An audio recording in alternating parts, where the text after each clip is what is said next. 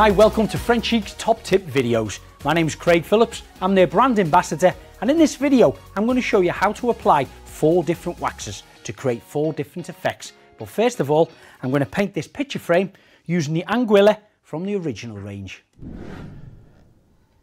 Now when you look at this board, it gives the impression it's 4 different colours and 4 different shades, but in fact it's painted with the anguilla, left to dry, and then the 4 different waxes are applied. Over in this corner is the white wax. This is going to give it a bleached, a washed out look to the actual surface. And then we have the defining wax. This is going to apply on a surface that's got any definition and really draw it out to give it some depth to the actual surface itself. Now the clear wax, this, like all the waxes, is going to protect the surface, but of course it leaves it a transparent look, so you can always keep the original colour of the paint. And then we've got the browning wax, which is going to give the surface a more aged look and a darker look, just like it does in this corner. Now the first stage is to paint the actual frame. So I'm going to start by removing the glass. Take the lid off this anguilla. You can see that beautiful colour. I'm going to apply it on with one of Frenchic's brushes.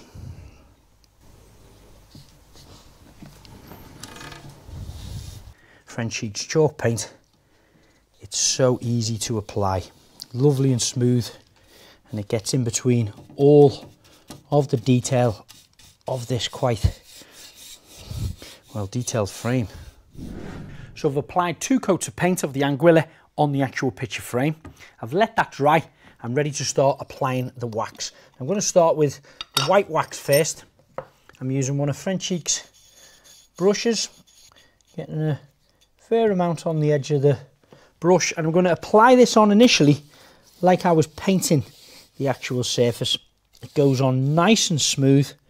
There literally is no odour whatsoever coming from the wax, and I'll just cut it into the corners here with the brush, and it's looking quite white at the moment to give it that beached out, washed look.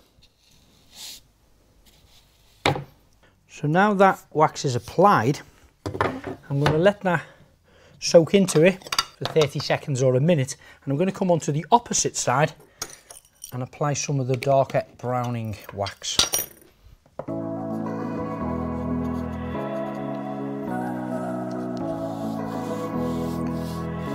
Straight away you can see a huge difference in colours. Now of course they won't stay this light or this dark in a couple of minutes when we've actually wiped the excess wax off the surface.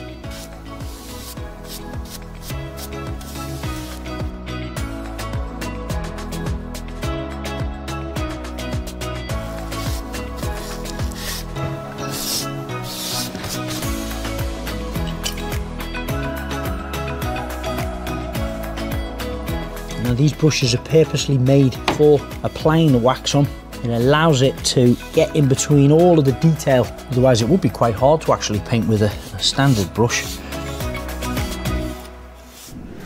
Okay, so now I'm just going to take some tissue and start to wipe off the excess of the wax, but leaving a majority of it in between the detail, the definition of the actual surface is what we want to aim for.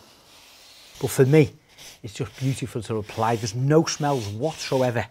It's easy, quick, and enjoyable to actually work with. So now I've wiped off all the excessive wax off it, you can really see the difference now in the actual 4 colours.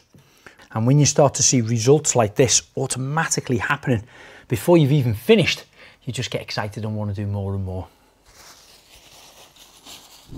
Now I'm going to leave that now for about 20 to 30 minutes before I buff it. But what I also want to show you, you can apply the wax on other surfaces that aren't painted. You can apply it to an OSB board, which is a recycled compressed wood. You can apply it onto a softwood and even a hardwood. So I'm going to start off by using the browning wax. It's equally as easy to apply, just like it was on the actual frame. Look how rich that colour is starting to really enhance on that natural wood. You can see it's drawing out the grain. For me, that is a winner. It looks beautiful. I'm also going to get a defining wax, and that will give it that little bit more older look to the timber. Now the hardwood one, I think I'm going to go for a white.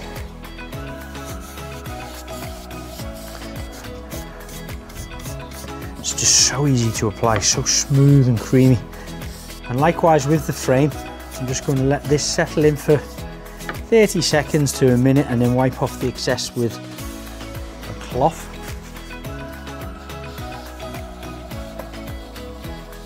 And look at that finish on here.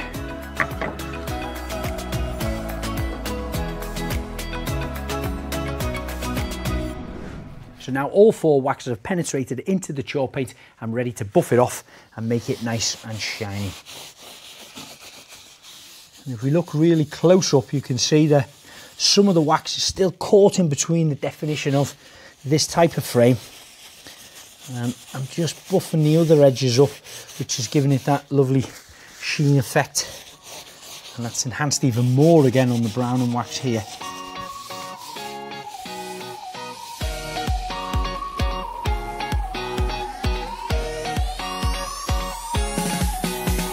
Now hopefully I'll have inspired you to be creative with Frenchic wax.